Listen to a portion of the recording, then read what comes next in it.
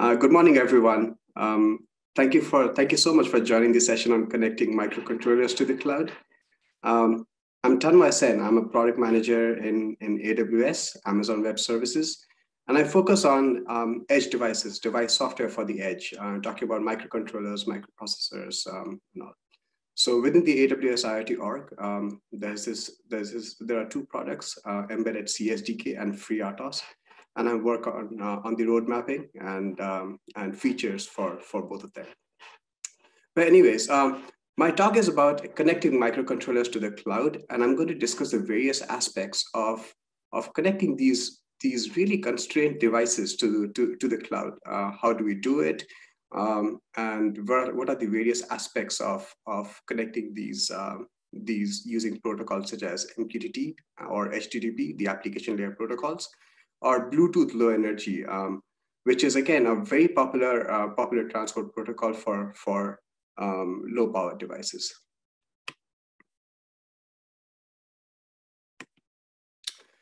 Before I dive into the connectivity protocols, I'll briefly talk about the key attributes of connecting these microcontrollers to the cloud. What are microcontrollers?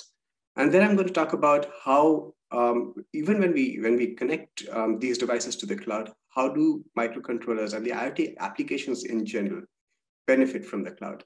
Then I'm going to talk about the connectivity aspects of these of microcontrollers using HTTP, MQTT, and BLE. And then towards the end, there's an important feature for IoT devices. All IoT devices, they need updatability of the firmware. So I'm going to talk about over-the-air updates and how it's done within AWS IoT and the feature that we have developed. So let's dive in. What are microcontrollers? Microcontrollers are integrated circuits with a small processor performing very simple tasks and very specific tasks like reading sensor data, crunching numbers, and sending it ahead for future processing.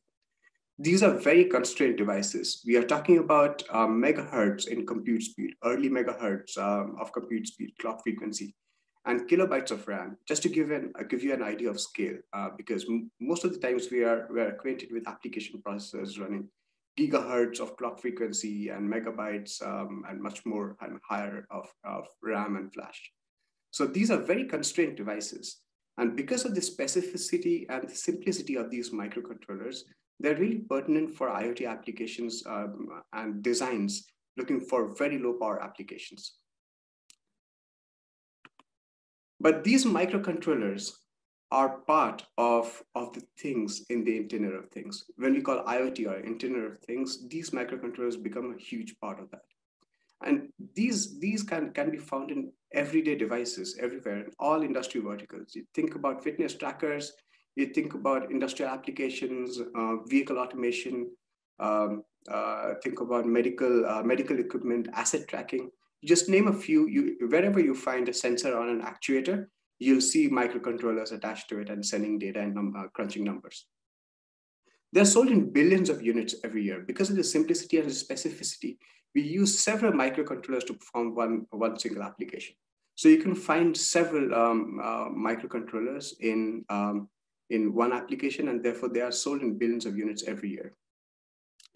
But microcontrollers are very constrained devices, and that's why they greatly benefit from connecting to the resource-rich cloud.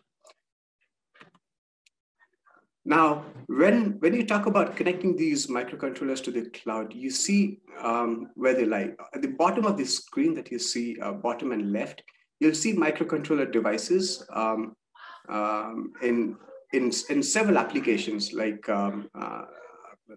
fans, like windmills or water faucets, automotive applications. They either connect directly to the cloud, maybe using protocols such as Wi-Fi or cellular, or through a more powerful gateway device. You could think of an application processor acting as a hub and collecting data, aggregating data from all the microcontrollers that are connected to it.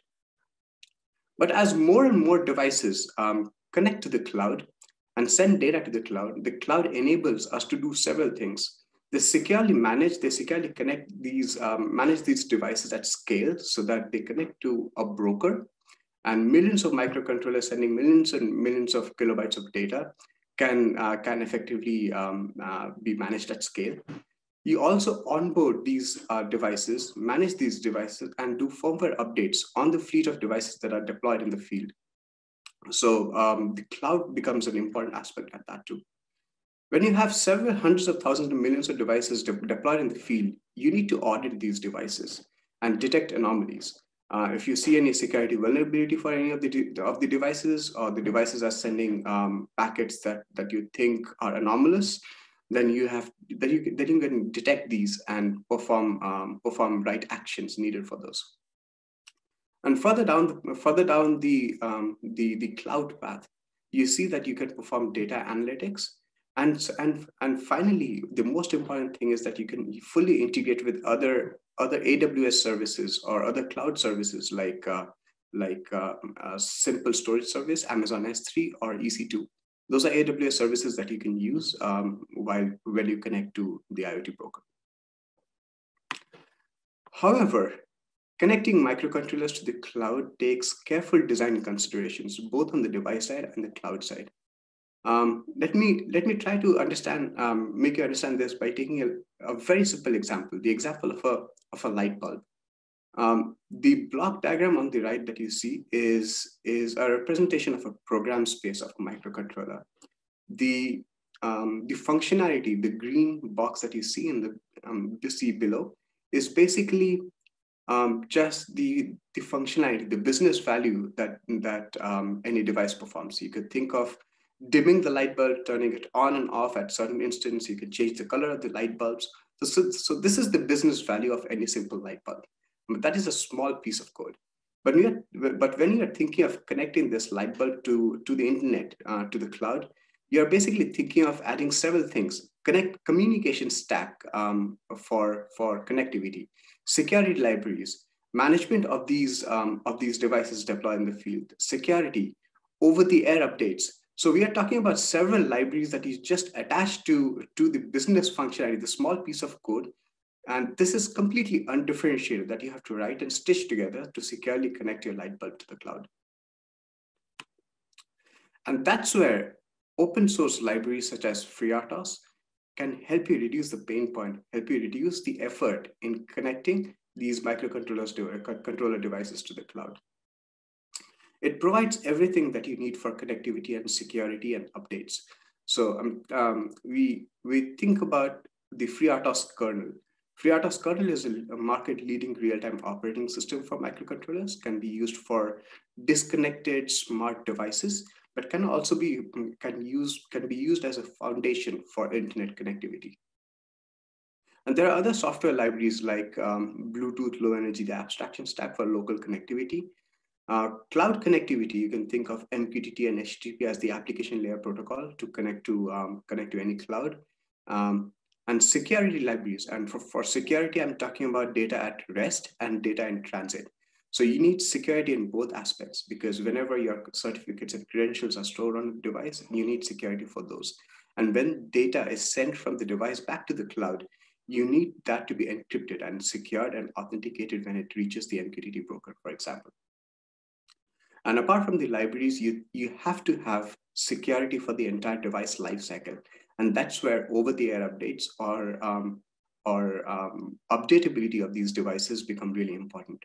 And with FreeRTOS, we have a feature, an integrated service that helps you deploy security fixes, bug fixes, and firmware updates directly to the devices on the field, and that too remotely. All FreeRTOS libraries are open source, and they are under the permissive MIT license. So you have the flexibility to change these libraries to suit your end application, whatever application that you design. You don't need to report anywhere. You don't need to pay it forward. Just use the libraries however you see fit, and you can customize it to your end application. Now let's talk about MQTT as one of the connectivity protocols and one of the libraries that FreeRTOS provides as open source for cloud connectivity. MQTT is based on the OSS standard, OSS open standard. And MQTT is a lightweight publish subscribe application layer protocol that runs on top of TCP/IP. It has a very small code and bandwidth requirements. That is, devices can sleep most of the time in most of the use cases and wake up only to send data. To a topic which it is subscribed to, which makes MQTT very suitable for IoT applications because it gives you scale and it pertains to constrained microcontroller devices. It uses a concept of topic as a matching mechanism between publishers and subscribers. So publishers are basically that publish data to a topic, and subscribers are basically clients that are listening to a topic and see what data has been published. Publishers and subscribers are the two ends, and they can communicate in several ways. For example, is a point-to-point pattern. A point-to-point pattern is when two things use a single MQTT topic as the communication channel. So they use a single topic, the publisher subscribes the pertinent data to the topic, and the subscriber listens to it and takes action based on that. The second is a broadcast pattern. Broadcast pattern is when a single publisher sends out the same message to all the subscribers, all the clients that are subscribed to the topic. For example, a weather station transmitting a broadcast message to all the buses in the nearby area. All the buses can listen to the packet, to the message, say it's really windy or it's really cold, and take actions based on that. The third is the fan-in pattern. Fan-in pattern is the exact reverse of the broadcast pattern, where several publishers send data to a single topic, and one subscriber is listening to it. And this is really useful for use cases such as you can think of robotic arms sending health status regularly to the same topic, and the IoT application, the subscriber listening to it, aggregates it, and the aggregate data makes sense, makes application more pertinent and reliable. So these are the three communication patterns that is mostly seen for IoT devices. But let's dive into one of the use cases on a point-to-point pattern or a point-to-point communication aspect. The diagram that you see on the right is let's take an example of that. The repair service that you can see as the publisher is basically sending status data, shipment data of refills to the topic to the topic refill. And then there are two washing machines connected to it as subscribers listening to it. And the washing machine on top sees that the status is it has been shipped. While the shipment data has been transmitted, it also gets the arrival status data. So it alerts the user that the new refill is going to arrive by this and this date. The washing machine in the receipt below is listening to another topic which says the same publisher publishes that it has been delayed, and it alerts the delay to the user. So this is how a point-to-point pattern is also used for one-to-many communication, where a single unique topic is used for and rotated through for several clients and several subscribers subscribe to it. For connecting microcontrollers to the cloud, you basically, for AWS IoT in general, you basically need transport layer encryption, which is TLS 1.2. That is the recommended protocol for encryption of data. And for authentication, we use X509 client certificates so that when the device is connected to the broker, they're authenticated, and then the communication can happen.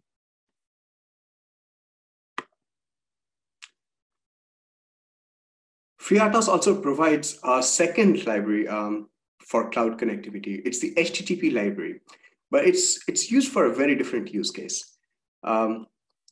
Several microcontroller devices that use HTTP to connect to the cloud, and it makes us wonder as to why an IoT device would use a protocol typically used for web-based communication.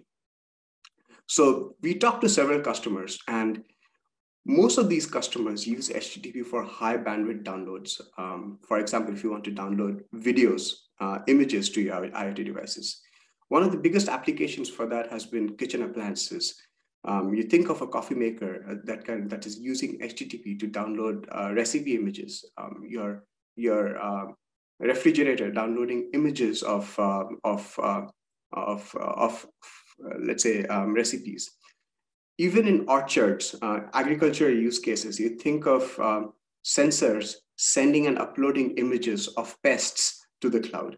These are the use cases that need large files to be uploaded or downloaded. We are talking about MBs here. And those are the use cases where HTTP becomes more pertinent. The second thing, second scenario that we have seen from customers is also to conform to existing HTTP-based legacy systems. A customer has already designed their entire infrastructure IoT platform based on HTTP, and they would not try to move away from HTTP because of the legacy purposes. And that's why HTTP becomes pertinent for those two.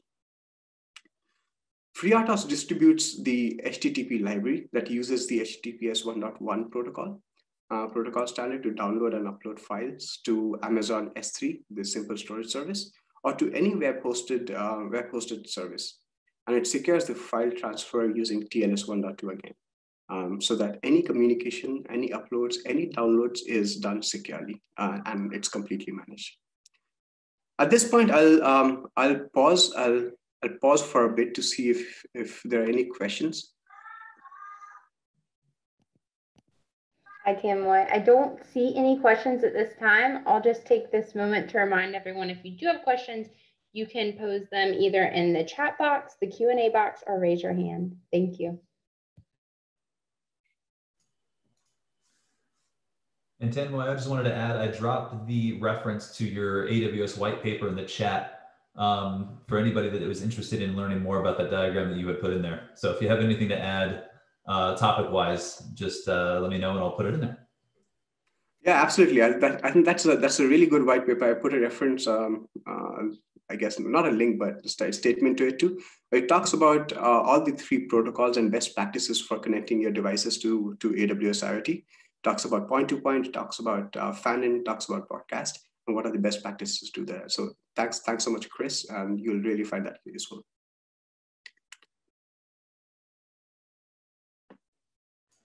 All right, if there are no questions at this point, I'll move ahead. That sounds great, Tanmoy. Thank you. Yeah, thanks. All right, let's talk about Bluetooth Low Energy. There are millions of devices such as fitness trackers, headsets, and simple sensor devices like humidity sensors, temperature sensors.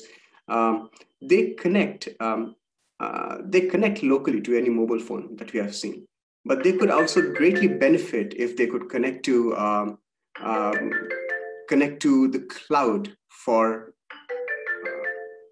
I'm sorry, this ping. No worries, Tanmoy. That happens to me all the time too. I'm sure all of us with these Zoom calls have had that experience. Yeah, I really apologize for that. All right, it's gone now. All right, there are millions of devices, as you have seen, sending sensor data to the cloud, and they run on batteries. They are really trying to get to as low as possible on power, so that the battery life is elongated. But these devices typically run Bluetooth Low Energy or BLE, and would greatly benefit from securely connecting to the cloud. By connecting to the cloud, they have access to all the different services and features that cloud offers. For example, over-the-air updates, device shadow. That these constrained microcontrollers running the BLE, Bluetooth Low Energy stack, would not be able to do it alone. And therefore, because these devices do not support IP, they need a gateway, such as a mobile phone that you can see on the diagram in the middle, to connect to the cloud. The process, and if you try to take a simple Bluetooth device and connect it to the cloud, the process involves several steps and can be really time consuming. You first have to select the microcontroller that you would need to connect to the cloud, and then select the compatible BLE stacks. Integrate all the cloud connectivity libraries to the corresponding mobile SDKs, the Android and iOS SDKs, finally code them, test them using the Android and iOS device, and then you're finally ready. This problem becomes worse when you're trying to evaluate different microcontrollers at the evaluation stage, and you have to do the process over and over again to see if this makes sense and whatever microcontroller that you choose. So FreeRTOS acknowledged this problem and talked to several customers. And the way we proceeded with this, we provided a standardized API layer to interface with the BLE stacks provided by microcontroller vendors. So with that abstraction layer, with the standardized API layer, you don't have to change your application whenever you change the microcontroller underneath, but you just have to port it to the right API layer and you are done. This also enables the use of standard generic access profile and generic attributes profile, GAP and GAT, to create BLE applications.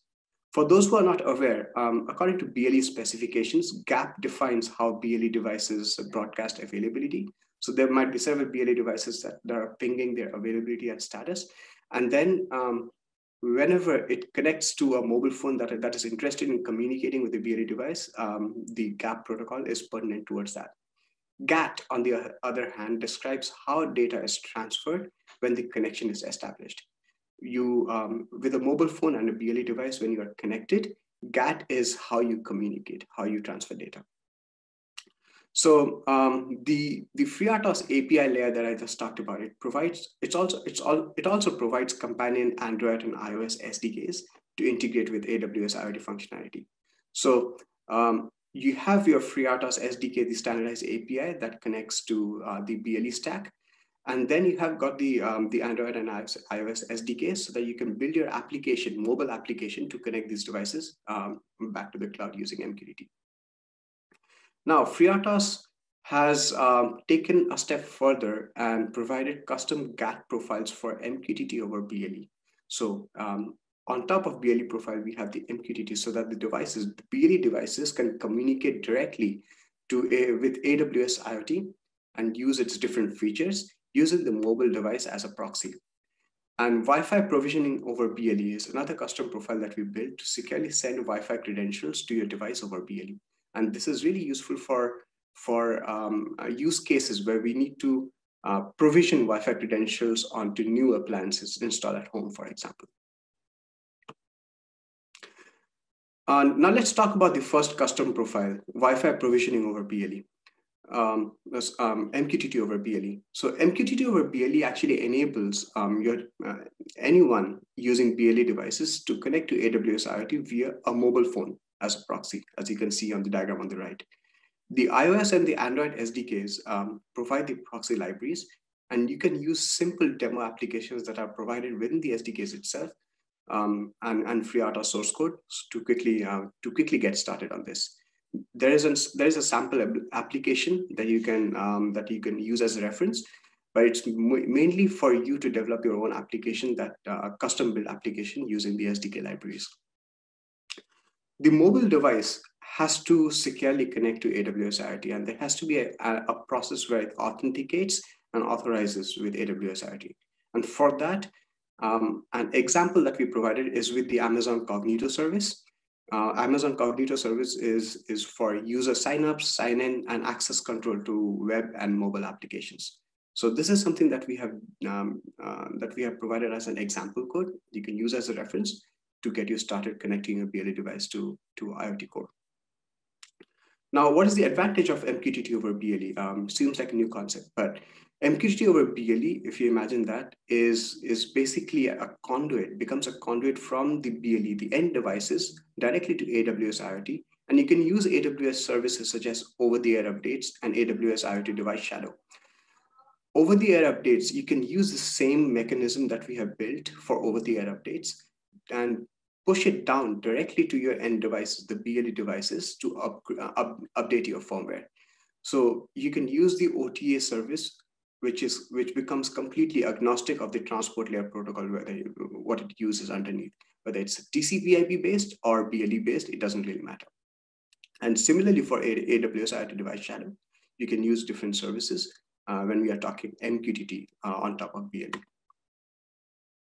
The second custom profile that we have generated, that we have created for connecting your BLE devices, microcontroller-based BLE devices to the cloud, is Wi-Fi provisioning over BLE. And this becomes really important when you have to, let's say, provision SSID or password over the BLE channel. You have seen the provisioning steps, like for new appliances being provisioned.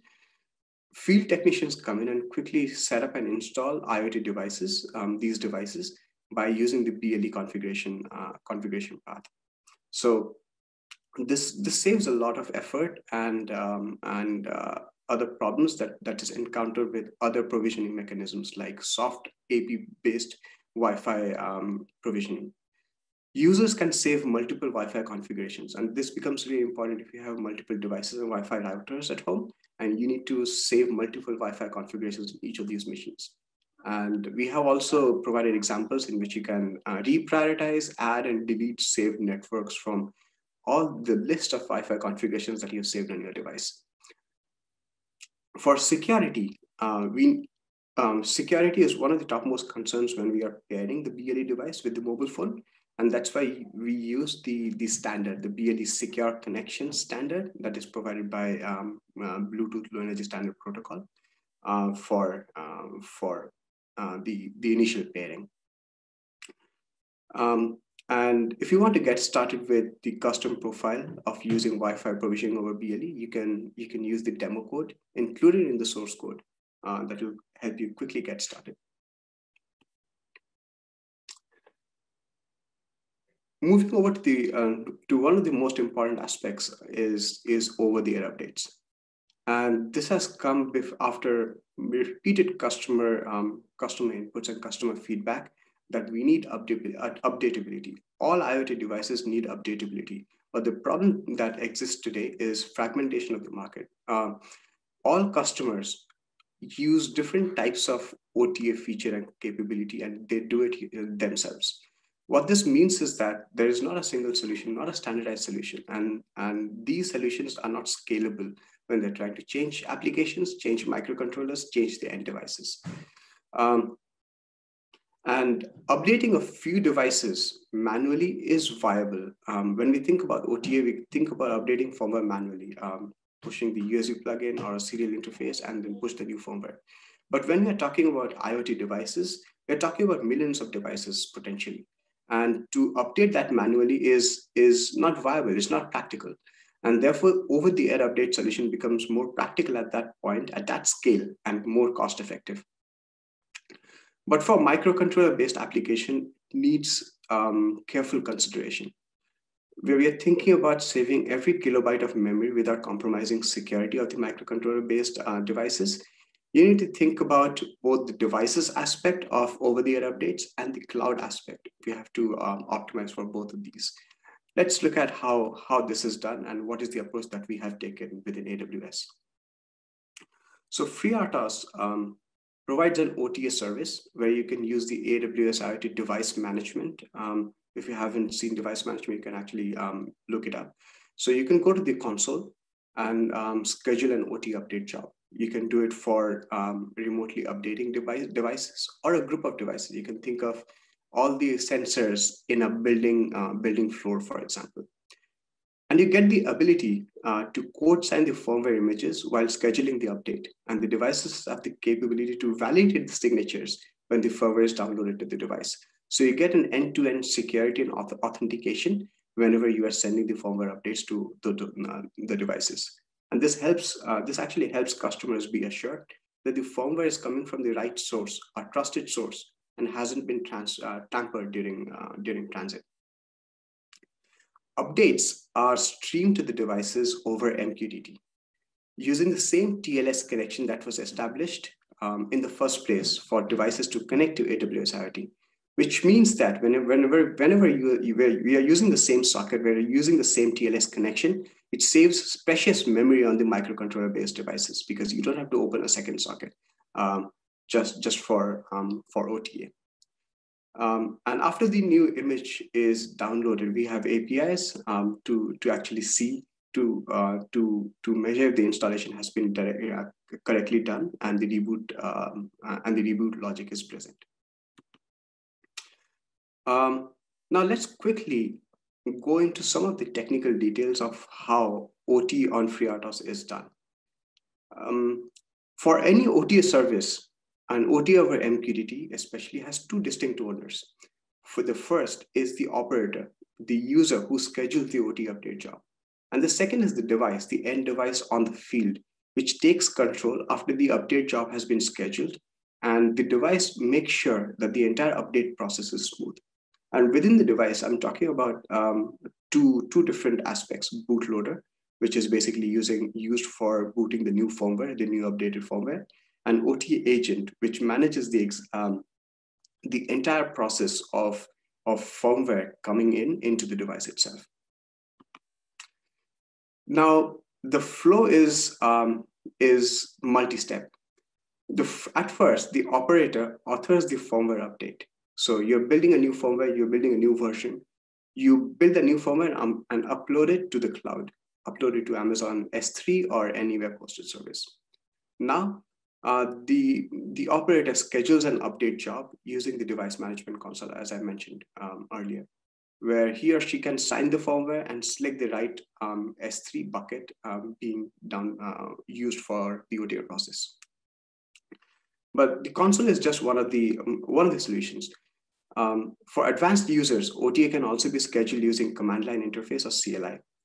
But once the OT update job, whichever method, whether it's a CLI or the console, but once the OT update job has been scheduled, the devices are notified that an update is coming. So there's a new firmware. All the devices that are subscribed to the MQTT topic know that there's this new firmware that is ready for them. Now, at this point, the device takes over. The device, especially the OTA agent within the device, takes control. The device downloads the new image in chunks from AWS IoT Core and writes those chunks to flash within the memory itself, within the microcontroller itself, in a separate partition. So if you think of a 1 MB image, you split it into chunks, maybe 5 KB chunks, and those are downloaded back to the flash and kept in a separate partition. The primary image, the firmware that is currently running, is the one that is currently executing, and it basically sends the chunks over to a second partition within the flash. The OT agent now stitches the chunks together and in sequence and verifies that the signature is done. If successful, it notifies the application that the new image is ready to be used. At this point, the bootloader within the device takes control. It verifies that the new image comes from the trusted source and initiates a self-test. It checks for the checksum and the image, if it's coming from the right source, and verifies the signature that was used in code signing. And if all checks pass, the older image is deleted and the device boots from the new image. So you might think that why is that necessary? But that is necessary because the old image is deleted as a security practice to prevent the device to roll back to an unsecured image. And therefore the security patch was coming in. Finally, after everything has been done, this device sends the status to AWS IoT or any cloud that the OT update job has been successfully completed. So this is an end-to-end cloud to device story where you initiate the process, the operator initiates the process on the cloud by updating a job. The notification is sent to the device takes over, downloads the entire firmware, and it notifies it back to the cloud that the execution has been completed and a new firmware has been successfully installed. So this is the entire OT action that we have done for MQTT, but you're free to use it for HTTP-based downloads too. So for example, if you use MQTT just for notification and you want to download megabytes of firmware over HTTP, you have the flexibility to do that too. Now, how do we get started? How do we start building new IoT projects? FreeRTOS.org is the place where you will find all information. You can download source code, you can review documentation, the API documentation, and the demos for all FreeRTOS libraries, whether it's the FreeRTOS kernel or any of the IoT libraries that are provided with it. And if you already have selected a microcontroller, let's say from ST Microelectronics, from TI, from NXP, Espressif, if you have chosen any microcontroller that you want to use, you can go to the IoT reference integrations page, and you can download the ported and pre-integrated and tested and validated code and projects from over 40 microcontroller-based dev kits. So you will get a head start in starting your IoT projects. At any stage of your project, whether it's you're building your evaluation board or you're deploying it or using OTA feature, if you face any technical issues and you need support for anything, you can interact with us directly by using the FreeRTOS community forums. It's basically, the link is here. You can see it on the screen, forums.freertos.org, and we'll be happy to interact and help you out on any problems that you see. For documentation, you'll find most of the API documentation, applications, and demos on freertos.org. But if you need other documentation types which are specific to AWS, or think you would need a porting guide, for example, how to port the IoT libraries, you can go to the docs.aws.amazon.com page, and you'll find relevant documentation over there too. At this point, I'll stop and see if you have any questions that I can answer there in the forum. Yeah, Tanmoy, so thank you so much. And this is a great chance to ask any questions you might have. Right now, the QA is completely open. So anything you might be curious about, please jump in the chat or the QA section. And otherwise, I'm just going to start asking a few questions because we've got a few minutes left.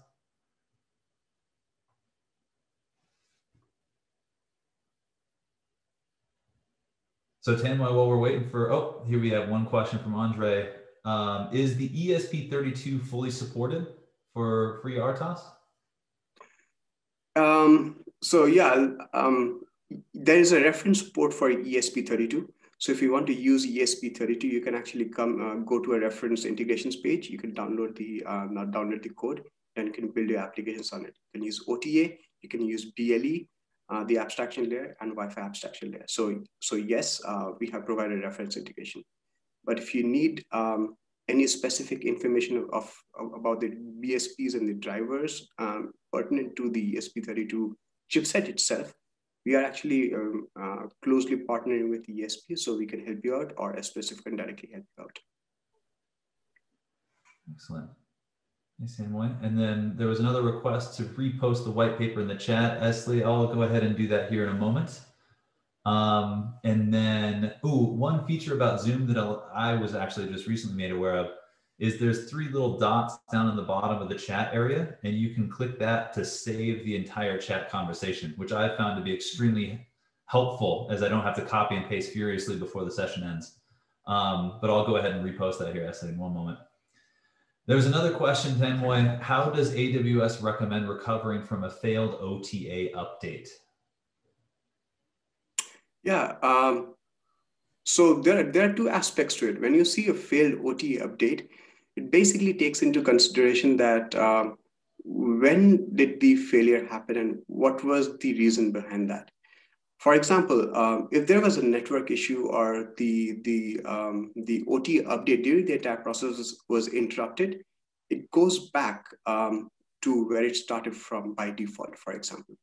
We have also added a feature that will help you get started from where you left. So for example, if you were 50% through and you want to start all over again, you can do it from there. There's a new feature that we have just added, but that is one of the things. But if you don't find the failed OT update, you don't find any of these reasons because of that happening, you need to go into, I mean, that's a tricky process. You need to go into the device logs to see what was the reason for the failed OT update.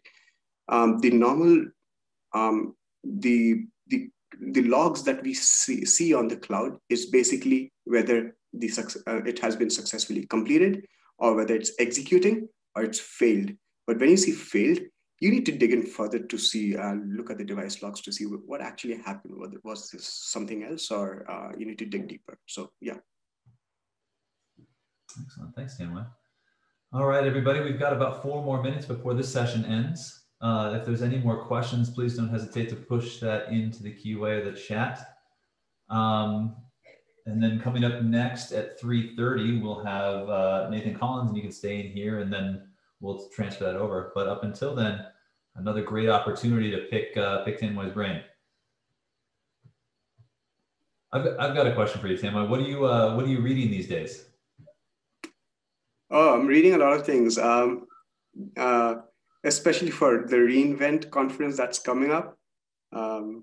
So reInvent is basically AWS's annual conference that's going to start next month, 11/30, and the You should 7th post a of link in the chat here so we can all participate. But it looks like we got one other question, 2 questions come in. So we got 3 minutes. Let's see if we can get through them here. Bill Farrow asked, do most firmware projects use 2x images, one that you are running and the one that you are upgrading to? That is exactly right. So we split it into two partitions. One is the firmware that is currently being used, and one is that is being currently chunked and put together into a second partition. So we recommend whenever you're choosing a microcontroller for OT-based applications, you use twice the memory allocation because you need to store 2 images. Excellent. And then one more, we got 2 minutes left here. Which is the smallest development board we can use to text AWS IoT? Smallest, I mean, you have several options. One of the things that you can do is we have seen several people using ESP32 as a starting point because it provides you a stamp board, and we have seen NXP boards being used for several purposes. But we have seen a lot of customers using very many boards for starting with it. Excellent. So go check out the documentation there on that page. All right, 2 minutes. Let's see if we got the few questions jumped in here. Question: how do you upgrade the bootloader? So yeah, this is a process. The bootloader is from a microcontroller vendor, and we do not upgrade the bootloader right now unless we need to specifically go into the device and upgrade the BSPs. So we use a bootloader from microcontroller vendors. We using the OT update, it's not done.